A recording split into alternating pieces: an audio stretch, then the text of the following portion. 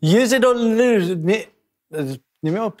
Season 2, episode 2 of Use It or Lose It. And it's actually very apt that we have our guest here today because he's the winner of 2 World Cups. He's a bit of an underachiever. And in a way, he was a mentor for Schalk and myself. And these days, they actually sport the same hairstyle as well. Randt, Osa, welcome to our huge show. Thanks a lot. Appreciate the call to be here, and let's see how we can enjoy it. Yeah, we usually do enjoy it, and we're in Bloemfontein today. We haven't been here in quite a while, Scalla. Good to be back. Some memories of back in the day when we used to train here. We caught the red eye this morning, the 4 o'clocker, and under Jake White's guidance. Yeah. Obviously, I don't think he wanted to be home much at that time because every time we came here for 2.5-week training camp. 4 o'clock flights. You get here. We used to train here at 6 o'clock in the morning. We were with Doc Derek, zip and zir. I couldn't I had to get a pair of gloves to pick up the weights. But also lovely being here in your hometown. Thank you for coming on our show. And your life after rugby, what are you busy with at the present? Yeah, thanks, Scalla. At the moment, we're busy with, we've got a grower contract with Supreme at the moment. They're part of the Country Bird Holdings, which is they supply broiler chickens to Kentucky and Nando's and all those kind of guys. We're busy with Centurion Investments at the moment for securing a finance deal to finance the whole deal. It is quite a bit of a capital outlay, so hopefully we can manage to pull that through, and then we can start making money. No, start eating chickens. You've never been chicken, eh? You've never been chicken for anything. Maybe today, maybe. So the life after rugby, is that easier or more difficult than rugby? I think it's much more difficult. I think when you play rugby and if you have a God's talent and you just need to be fit, then it's easy. Yeah. That was never a problem for you. Yeah, well, I think for you it might have been a problem because you had to work hard and do extra work and you stuff. You just had talent. And Scalla had to go to the gym like 2 or 3 times a day just to get physical. You know, he was struggling to be physical. Definitely. I mean, it's nice to be out of rugby as well. I mean, see your kids. The last part, you know, you miss. Personally, I missed a lot of those small little things. But now both boys are at varsity in Bloemfontein, Kopsies. I think it's going well. We'll touch on our first trip here to Bloem when we visited Os on the farm. Absolutely. On quad bikes. Yeah, on quad bikes 17 years ago. But Os, we've got and you were telling us how you religiously watch Use It or Lose It with all our guests. Actually, he doesn't watch it, okay? But his wife, Hanley, she watches. We like Hanley more than us. But we've got a new feature where we get fans to send in videos, to ask questions. Right. And we got a very nice one. So very apt, actually, for the start of... The Paul Gym, obviously. Just had to get the Paul Gym representation in there. Press play there. Hello, Jacobus, Petrus Durant. Or does everybody call you Os? I'm Jan Simon from Paul Gymnasium, and I would like to ask you the following question.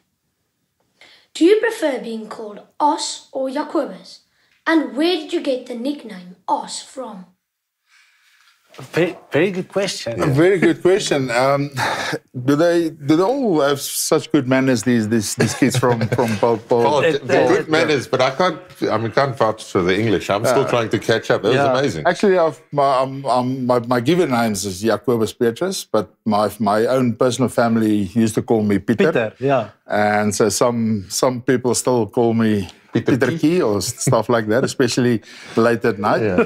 And then I went to high school in Adelaide Gymnasium those years, and you had to wear a kind of tag around the neck, and it states your name and where you come from and all your history and stuff. And one of the was a nickname, and obviously I didn't have a nickname at the time. Yeah. And the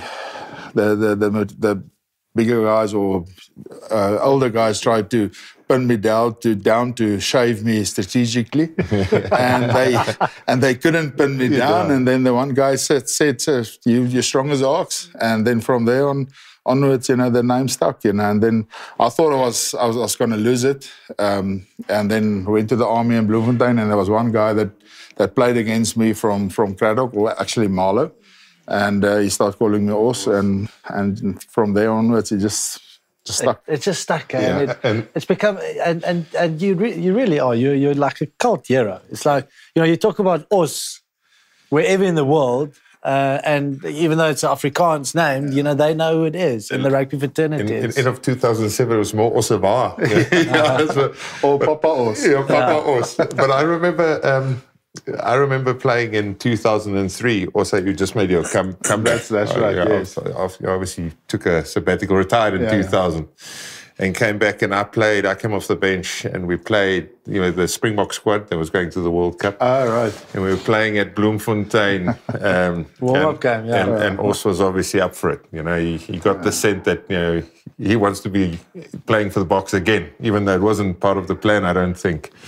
But the most amazing thing, I was sitting on the bench there, just got my head shaven off, And then the only thing is, you were obviously giving out tight-heads at the time, Richard Bands and Van Rautenbach a bit of a hard day at the office, and we could just hear that, Os. It's the original one where the whole Free State Stadium was going off. Right? That must have been amazing to be back and prove to yourself that, you still got it. No, absolutely, Scalla. When I retired in the end of 2000, always felt, there was still something missing. And then to make a comeback and be fortunate, to play for the Cheetahs again. I never thought I would ever play for the Springboks again. And then you get the chance to play against the Springboks again, or, in a practice game. Yeah. And that sense, that kind of sets you up to test yourself and see where you are, And obviously, I knew from my first career to my second career, I had to adapt a little bit. I wasn't that quick anymore, so I focused a little bit more on the set pieces and stuff like that. And and I had a axe to grind with Rudolf, which he didn't want to put me or consider you get me in the group, and so obviously for some reason, I always scrummed well against Richard Bands. I don't know why. But and obviously that day, it can still remember Victor Matfield coming out of that one scrum, and his scrum cap was like he almost looked like Sean Raymond on the movie Sisters movie. So I can still remember that, So definitely. I mean, those kind of things, and especially in your first career, being fortunate to start at an early age. I never had the opportunity or the privilege to play for the SAA teams or stuff like that, and at that stage you're happy not to play those games because you want to jump to the top notch, But looking back, it's always nice to say, I did play those games. I have played those and stuff like that. Yeah, the whole pipeline. The whole pipeline. Yeah. So almost in a reverse engineering type of way, just playing against them there kind of gave me that satisfaction to say I played a normal game against the Boks. Where did it because you speak about that competitive edge just coming out in a game like that, okay? And it's kind of, I don't think it's something you're born with, but it's something certainly that you grow into, and that it kind of never leaves you. Even now when we retired, sometimes it getting goosebumps. Yeah, it comes out. When did that start for you? When was it? Very late in my career. I didn't really want to play rugby at primary school. And then at some stage, I thought, I'm not too bad with this, and played it, and then obviously girl starts noticing you, and then obviously that's the backline boys are always in the limelight, and in the front row, getting that kind of attention is not every day. So I think then I started realizing, but listen, there's something here for me. I can maybe, and then you start the World Cup getting in the mix, and there's a possibility for World Cup, and then you start thinking about maybe not the 95 one, but the next one, you could be part of that. And I think that motivated you as a kid to say, listen, let's try and get there. Because we obviously want to get past the rugby, but you've got such a long career that we've got to cover some of it. And obviously you were a hero for me growing up, one of my heroes, even though you weren't a loose forward, always utmost respect. And then obviously retired 2000, come back in 2003. 2004, Jake White selects you for the Boks. And I remember, obviously, I made my debut in 2003, and the Boks were, we had a lot of issues at the time, but the main issue is we were ranked 6th or 7th in the world. Yeah. We had issues with our culture, and I'll never forget the first day, like Jake spoke to us, and we know Jake reasonably well. I didn't know you well at the time, but he stood up in the front of the hotel, the Tsogosan down the road, got up and then started talking to us what it means to be a Bok. Pretty much for me, I mean, very emotional. You are an emotional bloke. It's true. Do you remember that day? Absolutely, Scalla, and the funny thing is, Jake asked me to fulfill that role, and I wasn't comfortable doing that because at that stage I was low in self-confidence, especially against you younger guys. I mean, I looked up at you guys again until you were in the pound seats, either coming out of a World Cup that didn't go well, but still, for me, I will always respect any Springbok, and especially you guys. Already, you're still youngster then, but he said, "Listen, I need you to be there so that if Scalla looks up and he feels nervous, I want him to look up and see you calm and collective, you're a World Cup winner." Yeah. And it was difficult for me, I had to go out of my comfort zone, and I had to talk in front of you guys, and I get emotionally very quickly, and then start crying and all that kind of stuff. If the three of us cry on this show today, I think it'll go viral. and the possibility is very high. Is Scalla able to cry?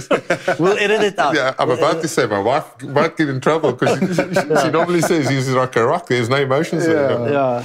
But was it? Sorry, I interrupted you also. But was it almost you not seeing yourself at that stage, retiring and coming back to play again? You almost didn't see yourself as that. You didn't see yourself the way we saw you. No, not at all. Yeah. You must remember that there's two factors that played a role in the pressure that I experienced. Firstly, the public, because the public was used to Osderon playing 80 minutes. Yeah. And suddenly now I'm starting, at the end of my first career, as I put it, I only played 60 minutes, and they always compared me with the Osderon from 94, 95, 96, 97, But the biggest factor was myself, I always compared myself with myself. And I think that those two factors, and then coming into that group of strong leadership and strong personalities, and I had to fulfill this role. It was difficult for me, but I also knew that I have one favor that counts, in my favor, is that I was passionate about the Springboks, my wife was a Springbok, I'm a Springbok, so for me to play for the Springboks is the ultimate thing for any rugby player, and I think that gave me the strength, but still, there still had to a few things had to happen for me to really shed that weight. I don't know if you guys remember that night that I think Jake announced the team very early. I think even the first week, and then when Henning did that doctor stuff where with the jersey and stuff, and John took the jersey first, and I was just sitting there praying to myself, please, just if there's no comment, I'll be happy. If there's no comment, I'll be happy. And then when the jersey got to me, then Bucky's jumped up, everybody jumped up, and I was literally sitting there, and I thought, wow, I didn't realize this, and that literally felt like 80 kgs dropped off my shoulders, and because at the end, if you play in a team sport, you have to have a certain degree of knowledge or calmness or rustigheid around it, that that the team backs you, even if it's not all of them, but at least a big percentage, bulk percentage of those guys. Yeah, it's and I'm going to play because you kind of answered the question in itself. Is it Schalk and John? Sorry, that's the wrong one. Hi, Os. No, shush. That's that one.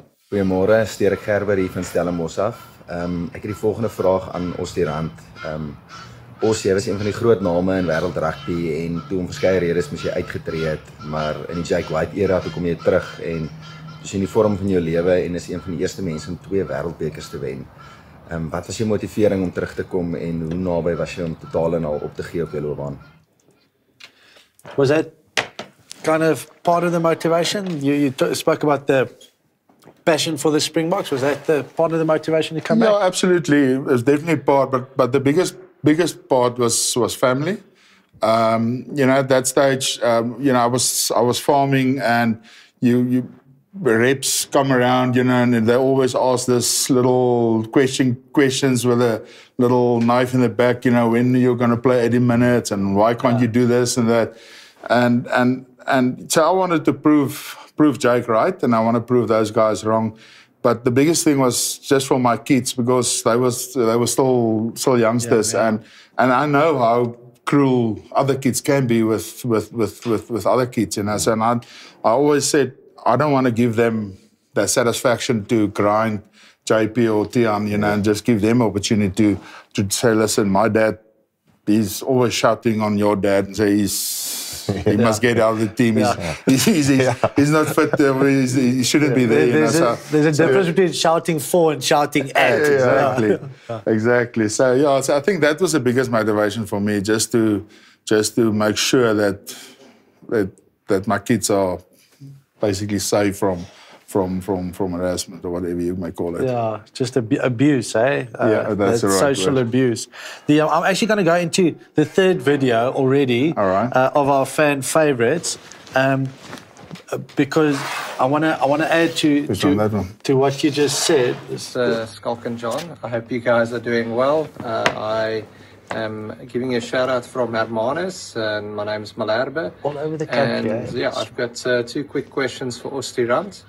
The first one is, what prompted the decision to return to international rugby after retirement? Were you missing rugby too much? And secondly, with us being a double Rugby World Cup winner, which one is the most special one in your mind, or is it difficult to separate the two from that perspective?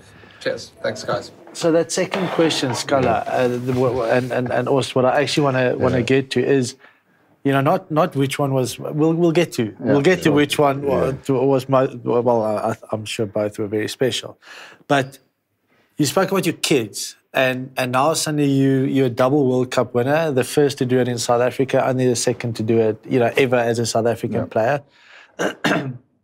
And obviously, with the All Blacks having won back-to-back World Cups, they have quite a few now that are double. Yeah. But I mean, it's such a unique and unbelievable achievement as an individual in a team context in rugby. Do you think your kids understand how special and how huge that is?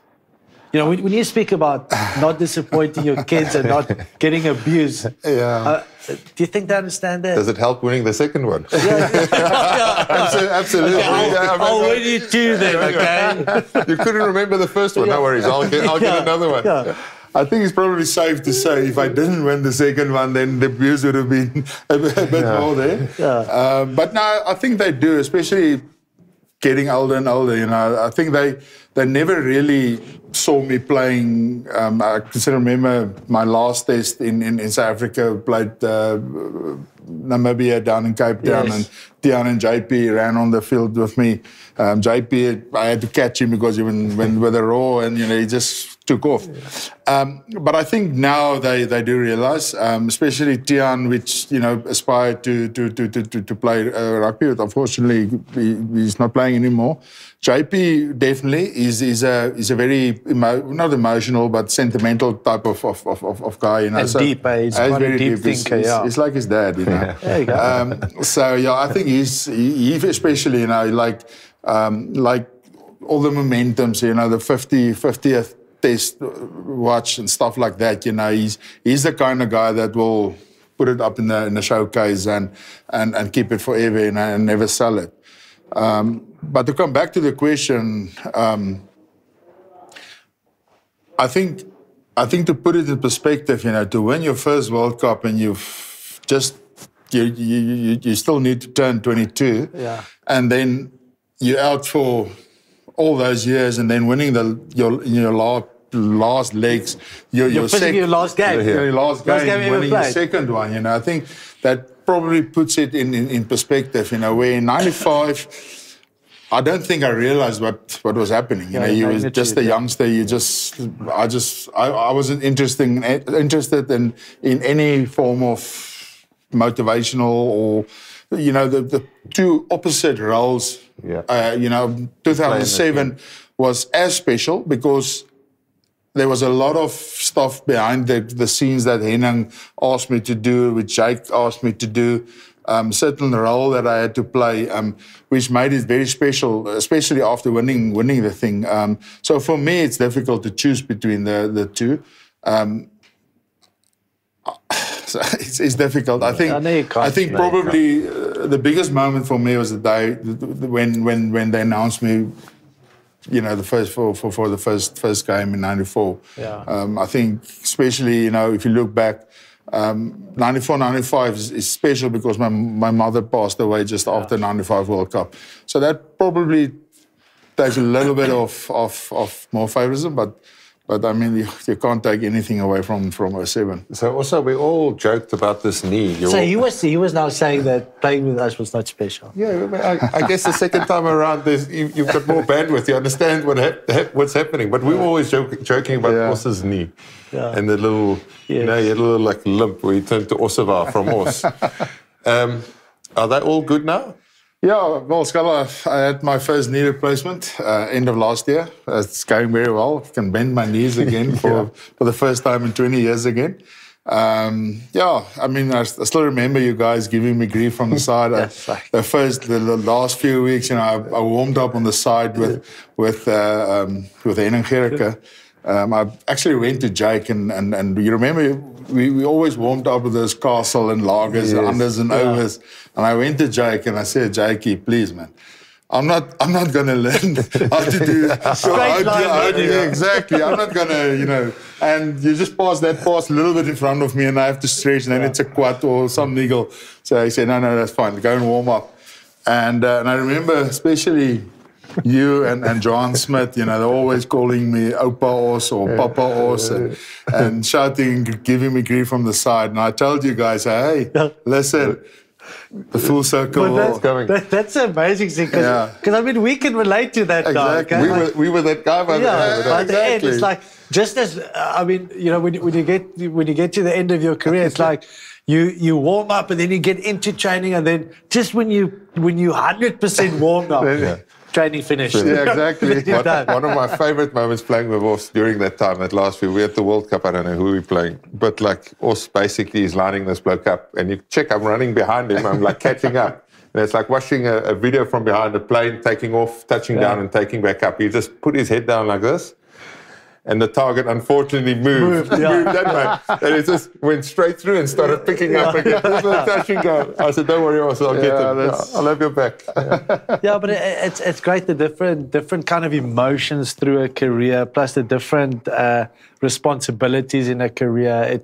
When you look back now, it was, the times on the field was unbelievable, but we certainly had some proper times off the field as well, especially getting tackles from behind and stuff like that. But we're not going to mention that. We don't have to go. He's got a thing for front rankers. Exactly. Yeah, he's tried to assassinate a few of them. Yeah, but you guys always started. You pick on the backs. I have to stand up for the backs. Man, kan ek gou draai loop? Sorry, ek het 'n piepie. Okay, let's just cut it there. As you know, God. Yeah, sorry, man. Action! My first memory of the social side of Bloemfontein and Os de Randt was when we visited Os on his farm. Was it 2004? It was actually CJ van der Linde's wedding. Yes, that's correct. And we came a day early with our girlfriends at the time. Wives now. Dougie Heymans were there. John Smith was there. Yes. And then we went quad biking. Ended well for you, didn't it? It didn't end that well. Quad biking. But also, so we get here with the girls like a day early. We're gonna have a party at Os's place, house. We get there in the morning. Os comes in and says, "Okay, got the cooler ready. Whatever, let's go." Quad bikes loaded. Quad bike loaded. Girls like, "I don't know, you stay." So they had to stay, and we all went quad biking. I can't imagine you guys not being able to tell them. Are you so scared? You couldn't tell them to listen. This is actually a manne trip, and you just couldn't do it. I was actually relieved when I got to the back of your bakkie. It helped. It helped that you told them, and not us. Exactly. My last thing, I had to bite the bullet. My lasting memory of that is we obviously now finished our little bike ride, and then it started raining. So we were sitting in the pub there, and we bribed a bit of meat. Wait. Talk about when it rained and on the quad bike. That's exactly what I was going. So we had the braai. So then after that, we go like, but listen, it's nice and slippery now. Why don't you go for a little quad bike now? Exactly. But there were certain rules though. So all of us drop all our gear. And I mean, all of us looked all right, sort of Kalgat on the quad bike. But Dougie Heymans with goggles on, Kalgat on a quad bike doing donuts. I mean, I still think I wake up now chuckling at that. It was a ridiculous sight. Yes, that's one of the greatest memories ever, especially that weekend or that trip. I mean, it was phenomenal. Yeah. It was great fun. And literally back then, I mean, because actually, we're not that much younger. The age gap isn't that big. But at that stage, when you 20 and 30. I think you guys are 10 years apart, the two of you, right? Yeah, I think probably. Then it's big, but now it's not. But back then, now we're going to Os. Yeah. It's like World Cup. It was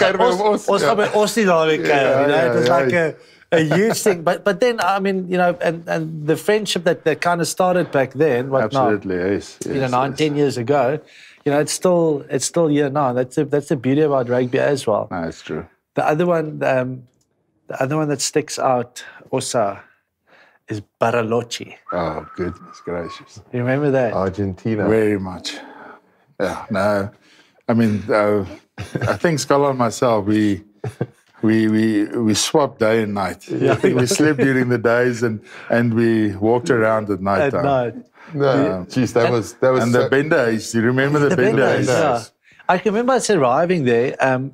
So what was it? We played Argentina, and then we had a bye week. Yeah. So we stayed in Argentina then flew to Cardiff. Yes, for Wales. Only 2 weeks after the Argentina game, right? And that's where we started to win the World Cup, man. We came together. We bonded. All I remember, we were there for 4 days, and then eventually we had a line-out session, which was early morning line-out session. But me and Os slept in the day and snuck out in the evening. Yeah. I remember this Sunday we're getting to this pub, and there's no one there. It's me and Os and a couple apart from Osman. And myself, CJ van der Linde. It was the four of us initially. Yeah. And the whole time I'm asking the guys, because there's a band setting up, what time are they starting to play? 1 hour. 1 hour. 1 hour. So 1 o'clock Monday morning, that band started up. And every morning, me and Os walked straight from that pub, the Bendays, into breakfast, into bed. Except for that morning where I had to do that line-out sessions. I think Os might have supported me. But, like when you don't know when you're going to hit the ground. So like one I would land and fall over, one I will land like with my legs like this straight and then shut us. But it was unlike Jake to give us no, it's true. so much off time as well, eh? Oh, goodness. But it wasn't really him, it was Derek, man. Derek is, especially in the Contikis as well. Derek will always go, and this little hair will jump around and stuff. 07 World Cup, same thing. So we obviously had like a stash of red wine that was traveling with us. So we're not going out. So we're not really going. We're fine with that. But as long as after the games we can sit there, exactly, just have a little bit of a chill. Yeah. We always had steak and chips after, and a bit of red wine. But then also a couple of us always ended up a little bit later, and then Derek would run in there. Yeah. Derek came to me one morning. I think it was after Marseille the one that we narrowly escaped from losing. Yeah. Fiji quarterfinal. And he came to me and said, "No, Osa, I'm going to send you, Scalla, and Victor back." I said, "Why, Doc?" He said, "No. Listen. I said, but how do you know this? And then he came out and said he's giving this hotel staff, he's giving them T-shirts and stuff so you can get the CCTV camera footage to see who's walking around and who's not sleeping and stuff. I said, Doc, please, man, we just need to relax after games. We're not drinking during the week. We committed, but yeah. And that was kind of the non-written rule, eh? Yeah, absolutely. I mean, we had so much fun off the field, but I mean, when it was back on the field, when you had to put the effort in, you did that, and kind of off the field, you build that camaraderie and the trust and the friendships, and that flows over into the game and the That's performances. always been the way that group worked there. I remember the first time we got together, we trained hard for whatever it was, 2 weeks, and then we went to on a little hunting trip. Oh goodness! Remember at the and I think that Lodge. Yes, and that hunting trip sort of set the tone for any forgiven party after that, because it was pretty much go straight through the evening. Eh? It was straight through the evening, and then we deal with the next day when it arrives. Cricket games, everything. John Smith, we should ask John Smith about John Smith bowling candles.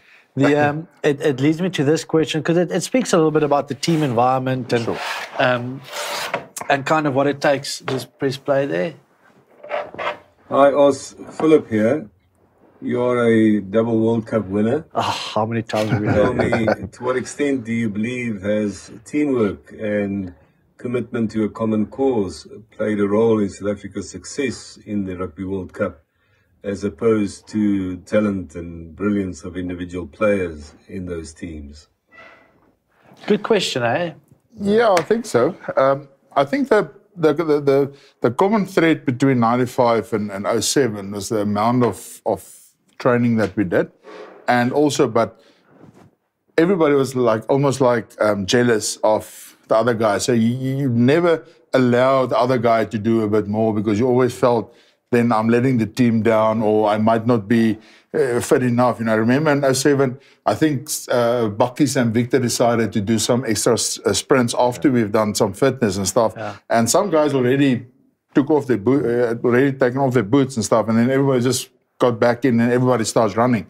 And that showed me coming out of 95 and stuff, because we had very much similar kind of things happened in 95, and that showed me that, listen, now we've become a team, everybody is pulling together, and there's nobody not prepared to give go the extra mile and stuff.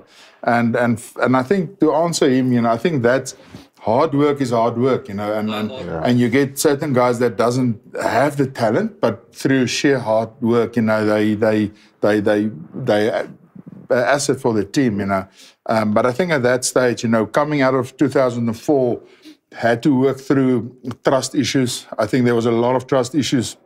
You guys coming out of 03 with Kamp Staldraad, you didn't trust the senior guys. Certain things happened in the previous year. To working through all those kind of things. You remember when we striked with the armband, and then they thought we were doing it for the guy that passed away in Bloemfontein, and then we snuck into the toilets to get the armband so Gert wouldn't see us. All those kind of things. It's all those small little things that add to the thing. And that's just make you tighter and tighter. I remember Fourie was a difficult guy to handle as the... What do you mean he's still a difficult guy? Coming in as a senior player, and now you have to build trust with him, and him and Van Rautenbach, for example, they just told us, listen, I won't trust you ever, and because I got screwed last year, and so we had to work through all those kind of things. But once we started getting together, and then you start building, and then I also think one of the crucial things for me, when Jake left a lot of guys back in South Africa, and they went on the Tri Nations tour, and Rassie worked with us, and then when we got together as the group again, Jake wanted to go. Jake he used to give the playlist, and he used to tell us, and we're going to do these plays and stuff, and then I remember you guys, Victor, you, John, Scalla, whoever, said, no, Jake, we want to do that. Yeah. We want to do these moves. More empowered. And then Jake was big enough to step back And I think looking back, that was also a crucial point where we took responsibility for what we were going to do on the pitch. And I think that made a massive difference at the end. Again, the social side, building the trust in this. It really is. You have to. So we got some last two questions for you. No. The lasses. The lasses also sending in the question. So look at that one. Because you played against some amazing. Hi, Os. Machtel here. I just want to know who's the best player you ever played against. So go to the next one as well. We'll cover that question. And then this one. Hi, Os. Willem here. I'm a very big fan and even bigger supporter of the Free State Cheetahs. I've just got a question for you. What advice would you give to a prop like Jan-Hendrik Wessels from the Blue Bulls? Is a youngster coming quite quickly through the ranks like yourself back in the day? What advice would you give to him to not disappear like others who got the opportunity to play senior rugby quite early in their careers? Thank you very much.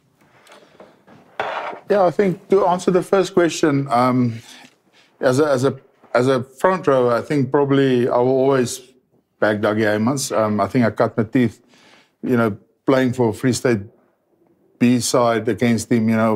In those days we didn't gym. So all your power work you had to go and do. Like you do 100 scrums. I mean, it's unheard of these days, even in 2004, to do more than 5, 10 live scrums.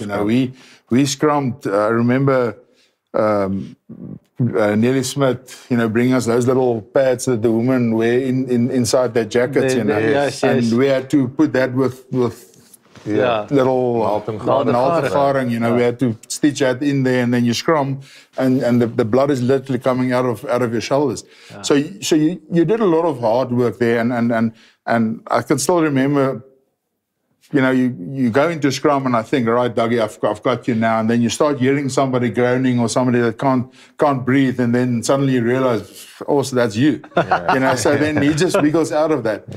Internationally, I thought a guy like Julian White in 04 at Twickenham, he really had my number that day. I think we struggled in the scrums.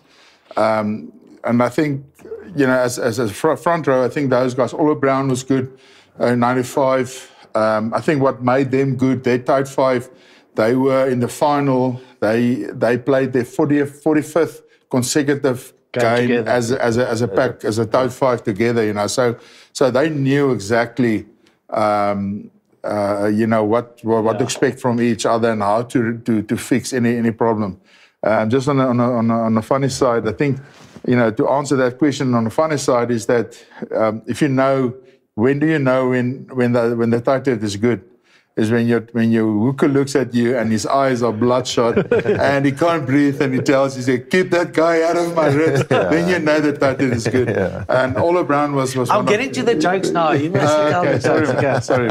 So he was also good. What was the second question again? The second question was what advice for a youngster. Yeah, obviously. Because the guy he's referring to has been what's the word I'm looking for? Vergelijk. Compared. Thank you for helping with me. Compared to you, Os. I think. I mean, we all know that his loose general play is very good, and he shouldn't lose that. But obviously, I mean, looking as an ex-coach, and he needs to work on a set piece, and his only set piece that he needs to do a lot of work is his scrum work. I believe he's strong enough. I think it's just a matter of just really how much he wants it, and working hard and making sure that hopefully he's got a Dougie Heymans at the Bulls, that teaches him and that technique and stuff, and it's important that. As an ex-player, as an ex-coach, as an ex-whatever, that we need to give our experience, we have to transfer it to the next guy. So hopefully there's a guy that will take him on his wing and say, listen, I've done that this is the way to counter that. And just have that quick talk after scrum, So obviously he's gonna battle. But if he gets that small little input, you know, and it's those little info things in front row, because you can't sidestep the scrum. Yeah. You have to man up. You have to face it, and it's such a crucial part. I mean, we've won the World Cup due to back of a scrum, you know, strong scrum. Yeah. So you can't afford to have a guy that runs all over the park. He scores tries every third second, but he struggles at scrum times, gives away penalty, put the team under pressure, stuff. So he needs to go and work at that. But I personally do believe he's got the talent, and I also think he went to the right place to get that kind of experience, and hopefully Jake and the management team will get him to achieve becoming a Springbok one day. Lions is coming. I just wanted to ask, it's as if we're in sync, eh? Telepathy. The Lions are coming, Osa. We obviously played in 2009. Yeah. We got a result. We were all gutted for you guys in 97 when you didn't, especially in that second test match. We outscored them three tries to nothing, and the Jeremy Gascott drop goal, slotted that drop goal in Durban. Your experience, first of all, against the Lions, and then secondly, looking forward to, because we haven't seen the Boks play. Yeah. And what do you expect of the Lions now in 2021? Yeah, I think our biggest downfall was selection, and what made it difficult was there wasn't really a guy that was a really good kicker that stood out, and so that warranted a starting position. Exactly, you know. So they went with a guy that's really good, and so if you look back now, I mean, you could say, if we had a kicker, we could have won all 3 games, for example. But then there's so many other factors again that maybe then we wouldn't be in that situation to get the penalty, you know. So it's unfortunate. I mean, especially looking back now, it would have been really nice personally, you know, to say you've played, because not everybody got the chance to play against the British Lions, but to win against them, and you win a World Cup, and now in my case, you know, you win a second one, you know, that would have been really cherry on top. Yeah. But still, you know, I mean, playing against them, you know, just a sheer fact of playing against them or having the opportunity is huge, you know. This year, I must admit, I'm a little bit worried. Yeah. I think our lack of competition at the moment in South Africa is against us. I don't think our game is really on top of that. Personally, I feel we're getting too much 2-3 phases knock, 2-3 phases kick, knock, scrum, or penalty, kick out. You know, so there's not that really nice flow where you can build on, you know. And if you look at Saturday's game against the Sharks and the Bulls, the one move where the Bulls got the momentum and you start knocking over the pins, and then boom, score, try. You know, and we struggled to put that together. But I mean, looking back at 2019 again, hopefully Rassie and Jacques will have an ace up the sleeve and play them right, you know, the correct way. I do believe they especially if you read stuff and analyze it, and if you hear that Gatland not necessarily picked the best players, but he went more for combinations and what he believes he needs in a team to win the Springboks, you know, which I think is very clever, because you can sometimes have the best 15 players on the park, but if they don't gel or if they can't really play towards the game plan that you need to play, then it's not in your favour. Or our strength, which is a scrum, they can't combat that, then it doesn't. You can have the best backline if in the world. Exactly. So I feel you guys are focusing too much on the scrums, eh? Scrums on. Yeah, you probably will feel like that because we're taking the limelight away from you, backline guys. We've all been in games where he's at number 12 and he touches it once, and afterwards the number 13 comes to him and says, "Hello, I played outside side centre next to you." No, I'll be the first. The forwards are very important. How many times have you, when you go down for a scrum, say, "Oh well, Mayday, we'll just go back down and scrum again." John actually got intercepts off our scrums. That's where he used to get most of them. No, thank you very much, guys, for you. The forwards definitely makes the career of any backline player. Also, we had this fantastic piece in our show weekly that we used to call the Don't Laugh Challenge. But we had to bin it. We can't do it anymore. What? I haven't even told you. No, what happened? We can't do it anymore. We need a new thing. Because the guys they don't laugh. Yeah. So we're calling it bad jokes. Okay, you've just renamed it. No, it's a totally different thing. Okay. Yeah. So how this one works is I'm going to give you a joke. Hopefully it's not that bad. And then you must try not to laugh. Okay. So it's like the rebranding of the bad joke is going to make it a better joke. I get you. It's called bad jokes. It makes complete sense. Okay. And and it's a scoring system. The winner gets a big prize. 5 jokes. So winner amongst our 3? The 2 of you. Yeah. The 2 of us. So yes. the 2 of you must try. Scoring system, he'll probably award it to you. But so you must just try not to tickle you. Yeah. Here's a honor score. Okay, here we go. Question number 1 for bad jokes. Brought to you by DHL, by the way. Very proud sponsor. DHL was on spot. You can laugh now. Oh, no, it's not to joke. I'm in the zone. I'm in the zone. Okay, I'm just going to go. Brought to you by DHL. What do you call a can opener that doesn't work? A can't opener. It can't open. So a can opener.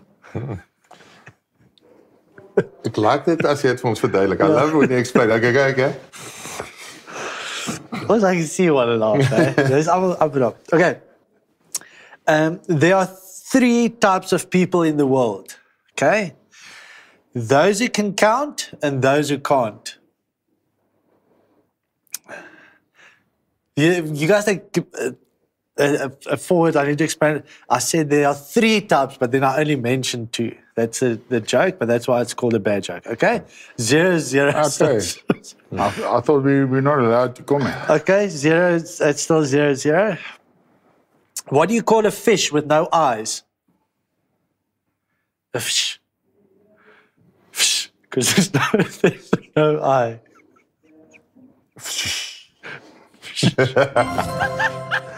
That was actually snort. Where? Okay, 2 left. Go quicker. Where does the sheep go to get a haircut? The barber. The barber shop. Nice. But he laughed. Yeah, sorry, I laughed at myself. What's this dude up? Have a Red Bull there. There you go. Thank you. Okay. Last one. It's for the win. What is Forrest Gump's email password? 1 Forrest 1. So that, you're extremely good at this. Okay, Ben, I'll be here. You just can't lose. You just can't lose at anything. I think post the 2 World Cups, that must be the greatest achievement for us. Yeah. I'm not laughing at your jokes. But they're really good jokes. They're horrible. I feel so uncomfortable every time he does it, but I like the fact that it's rebranded. Yeah, it's a totally new segment. I know. Yeah, I know. Totally new segment. Doesn't remind me of the old one whatsoever. No resemblance whatsoever. You should swap roles a little bit. Thank you. Then, because he'll definitely laugh. Or Schalk should just do something. It's true. True. Yeah. I mean, as per usual, the backs like the sound of their own voice. So you'll feel uncomfortable if I take over and say more than he does, Definitely. Also, thanks so much for joining us. No worries, man. It's a pleasure and enjoyed it. We're going to go for a lekker dinner. Sure. Yes. Looking forward to it. Yeah. Show you the liggies in Bloemfontein. Show us Blimmies. I haven't been here in ages. Also, wys vir ons die ligte. It's been amazing. Once a year now, good friends, and we don't do this often enough. We always say it, but we'll make the most of tonight. And dankie. Baie dankie, it's a pleasure. Thanks, guys. That's a wrap. Episode 2. Guys, please, firstly, please, we'll give the number. I'll use the Lose It WhatsApp number. If you want to be on our show, if you want to send in one of these videos and actually appear on an episode of Use it or Lose It, take our number, send in your video. We'll let you know who's next up as a guest on Use it or Lose It. Also, please subscribe to our YouTube channel. Follow us on Instagram and like us on Facebook. Sien, ek ken nie goed. Ons is in. Wel, dis 'n team effort. Lekker.